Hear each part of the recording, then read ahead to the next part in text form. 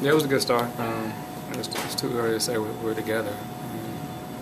Jay's been back for 2 or 3 games, and Nas, he's been hurt as well. So we still got to continue to try to get a rhythm and get better.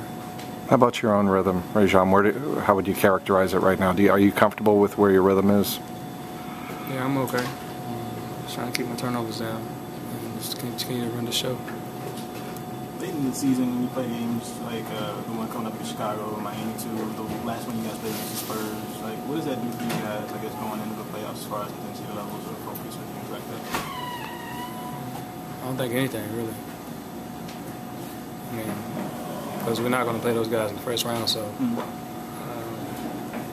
tonight was a good test for us. I think that might be a first-round team, and we did a good job of, I guess, making a little statement as far as it's going to be tough to beat us in a 7-game series. So it's a different game versus Chicago and Miami. Obviously, the intensity will be a lot greater, but in the playoffs, the first round is going to definitely be a lot of intensity. You were able to outlimit their fast break points, slow them down, it seemed. Is that the key to beating a team like this? Yeah, we didn't take care of the ball as well as we wanted to, but we kept them out of transition as much as possible. And transition buckets have been my key, so we give ourselves on a pat on the back for keeping them out of the lane and transition. Can I ask you just about Derrick Rose? What do you like about his game? It's a tough question. I can't really comment on it. Can you tell me what makes him a difficult matchup? No, I can't comment on that either. Can you tell me?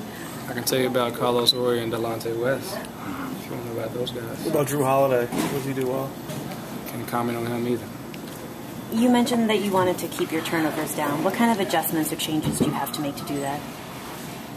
I guess make the simple pass, I guess. But at the same time, I'm a risk taker.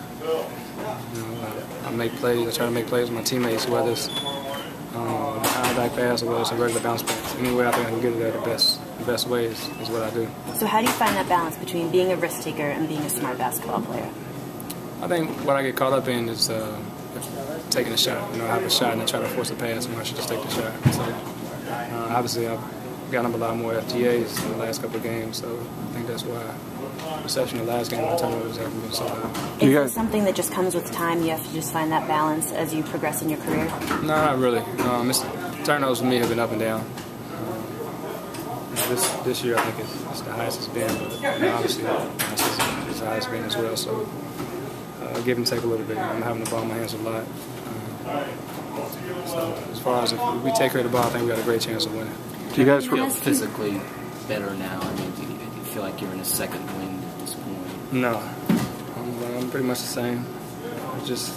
We haven't played as many back-to-backs, so just getting a little bit more rest. I'm taking care of better of my body, lifting more. So I wouldn't say I'm feeling 100%, but I'm doing okay.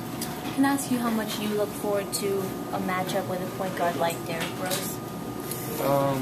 Good question. I mean, I'm always ready for a matchup like that. This year has been tough as far as the point guard position. Every night is another point guard.